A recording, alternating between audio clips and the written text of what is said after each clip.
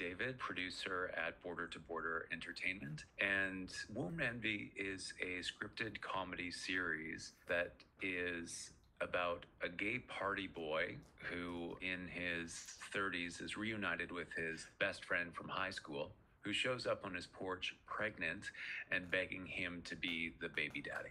Womb Envy is the brainchild of Champagne, who is a Toronto-based drag queen who we had worked with previously on our documentary series Drag Heels.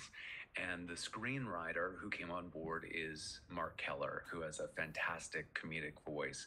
And so we really felt that we were, in very good hands with them leading the way for the writing of the series. Womb envy in the context of this show is really about like the desire to understand and feel what pregnancy is like.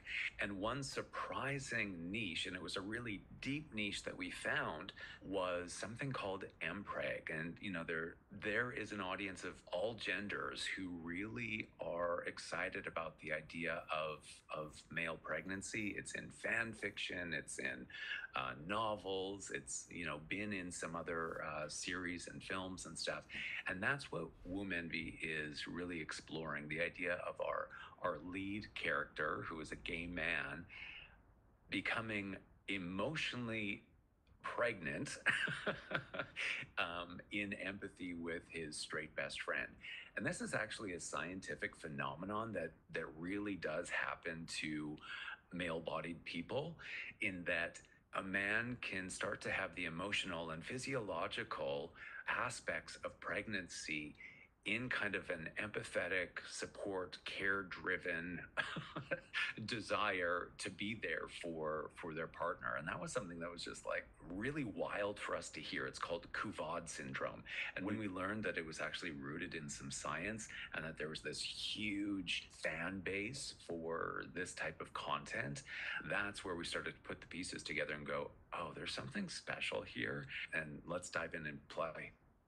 My company, Border to Border Entertainment, is all about creating content for and with underserved communities and the underrepresented in media. So when I was growing up in small town Saskatchewan in the 80s, and as a queer person, there was, really far and few between references in media that I could point to and say, oh, that person's like me. And, that feels like that's reflecting my experience right now.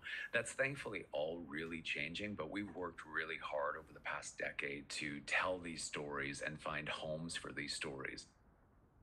What we're creating doesn't always fit into the mainstream kind of wish lists of broadcasters and digital platforms. We're creating something that's really, historically has been on the fringe and is finding its way towards center. But the Bell Fund provides means, both in the production phase, development phase, as well as in the marketing, to really take shows like we create and make sure that they get made and can find an audience.